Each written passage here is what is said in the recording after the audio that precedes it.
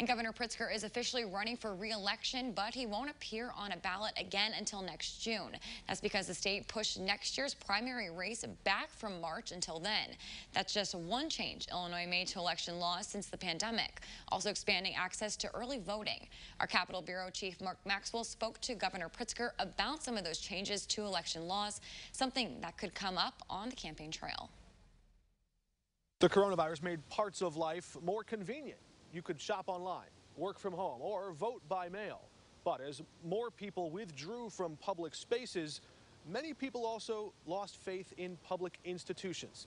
So we asked Governor Pritzker about those changes to election law in particular to see if he thought there was room to improve public confidence in our elections. We've expanded access to the ballot box, unlike places like Georgia and Utah and Arizona and other places where they're trying to cut back on it. Could you expand and grow confidence in the election process? Well, I think it does grow confidence in the election process when people know that they can access the ballot box. They're not being kept away from it. Congressman Rodney Davis is the ranking Republican on the House committee overseeing U.S. elections. I don't see what the big deal is by requiring an ID to go vote. People do provide ID when they're signing up to vote, when they're registering to vote.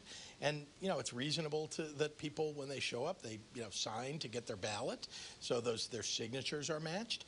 I think we've got a great process, but we've got to make it even more accessible. A recent Monmouth poll found 80% of Americans support requiring photo ID to vote. If you want to give people faith in elections, let's make sure we require people to be who they are when they walk into the polling place to vote. It's not something that's overwhelming and overburdensome to ask for. Is there anything wrong with requiring a photo ID at the ballot box? What we have done is make it easier for people to vote. And there are some people who aren't walking around. If you're homeless, for example, you're not necessarily walking around with an ID with you, right? An official government ID. So that's just one example of somebody that ought to be able to vote, that could be registered to vote, that simply would sign as they do when they come in to get their ballot and prove who they are. Let's work to make sure we get them an ID. Let's make sure we work with our states to get them an ID at zero cost. We can do that. Republican donors are courting and recruiting Congressman Rodney Davis to jump into this race for governor and challenge Governor Pritzker in 2022. Davis hasn't decided yet, sitting back and waiting to see how Democrats draw those congressional maps before he makes that decision. If he does jump in, watch for those questions about election access to become a potential campaign issue. Reporting in Springfield, Mark Maxwell.